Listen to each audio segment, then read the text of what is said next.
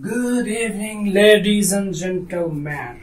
I am a fan of hot leisure. So let's start today's video with one of the quotation of Joker. Why so serious? So you must be very serious about your GATE 2020 exam and you are very tense. So here I am with 10 tips for your upcoming GATE exam, and I think and I hope these 10 tips will definitely help you to improve your rank or to improve your marks or score in the GATE exam. So without any further delay, let's start today's video. So here we have the tip number 1. Lock your target. So firstly, we have to decide how many marks you want to attempt on the day of GATE exam. Suppose you target for 60 marks or 70 marks. So let's say 60 marks.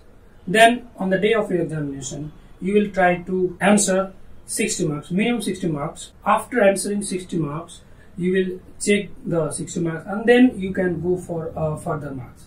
Okay, so setting a target is very essential and it will give you an idea how you can prepare for the GATE exam. So setting a target is very necessary in this exam. Here you get the next tip, tip number 2. Be clear and confident about your strong parts and weak parts. So I hope you have covered all the topics of the GATE syllabus. Now among them you may have completed fully classical mechanics or EMT and quantum mechanics, statistical mechanics, thermal physics, etc, etc. But you are lagging in some of the topics like atom, particle physics, nuclear physics. Then what you can do, you try to differentiate between your strong parts and your weak parts.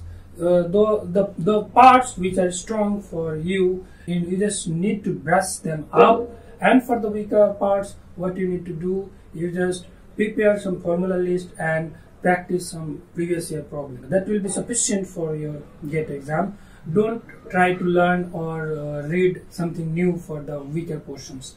So that may affect your overall preparation. Let's move to the tip number 3. So tip number 3 here is try to complete the short notes in 2 hours before the scheduled time of your GATE exam on daily basis. So on 1st of February, means on Saturday, you will have your GATE exam from 9:30 a.m. So what you can do, you can start revising the short notes daily from 7:30 to 9:30, and you have to cover the whole short notes in 2 hours. You have to build up a habit so that on the day of the examination you can be able to complete the whole short notes in just 2 hours.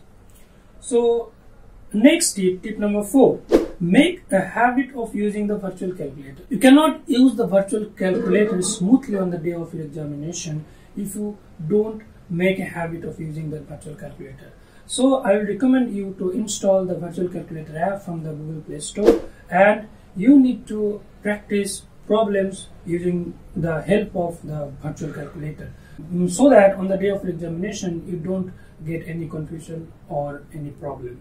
Okay, because on the day of examination it may waste your time. Tip number 5, read the question carefully, very carefully, at least 2 times.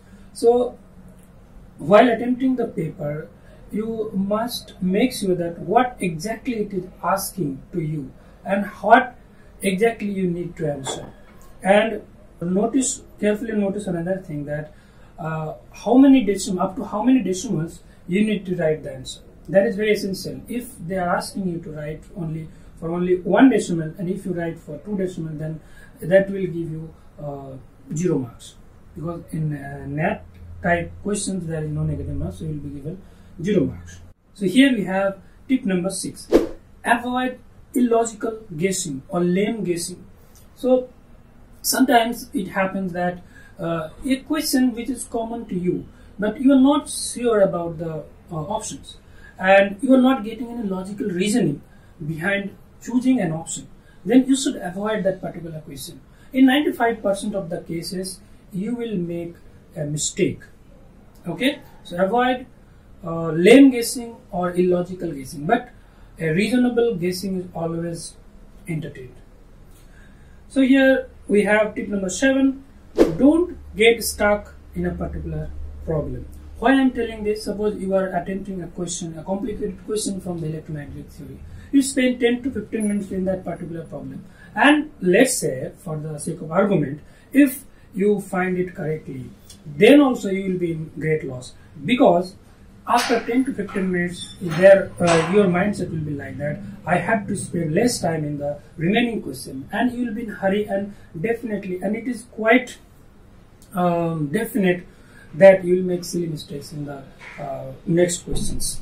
Okay, so it's better to not to get stuck in a particular problem. If you are not able to solve, even if it is a simple problem, just move on. Moving from question to question at a fast rate is very essential. Here we have tip number 8. Start with 1 marks question from the physics section. So in the physics section you will be given 25 1 mark question. So start with that. So those questions are generally set very easy, so you will be able to solve them easily. So let's say after attempting 10 to 15 questions you are not able to answer one question, then 2 questions, 3 questions, 4 questions, then there is a chance that you will get demotivated. In that case, what you can do, you can go back to the general aptitude section, because there you just need to utilize your normal calculation, and I hope and I think that you will be definitely able to solve some problems from the general aptitude section. Once you solve 2 or 3 or 4 questions from the general aptitude section, you'll be motivated, and you can again come back to your physics section, and you can try to attempt the remaining questions, and in this way your motivation will remain intact.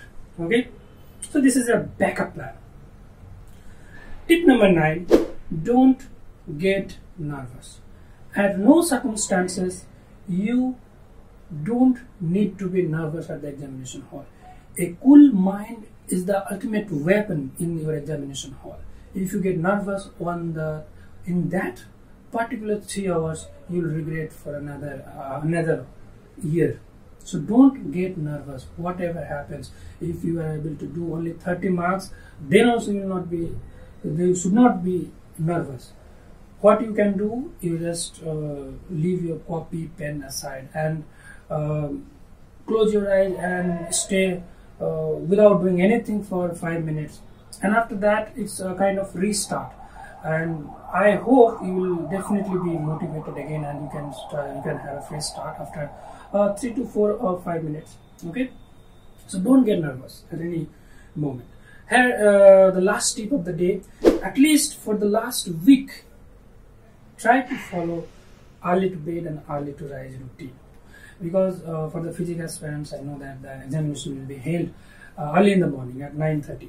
So if you don't make a habit of rising early in the morning, it may create problem on the day of examination, because your body will not be able to cope up with the environment on that day. So it may reduce your efficiency in solving or attempting questions, and it will overall make your performance very poor. So I will recommend you to go to bed early and rise early on the last 7 days before your GATE exam.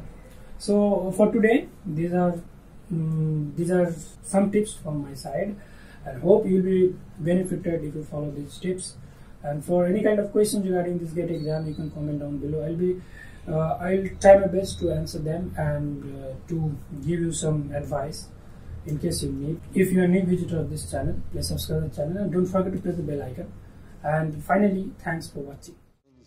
Honor, respect. Look at you. What do you believe in, huh? What do you believe in? I believe whatever doesn't kill you simply makes you stranger.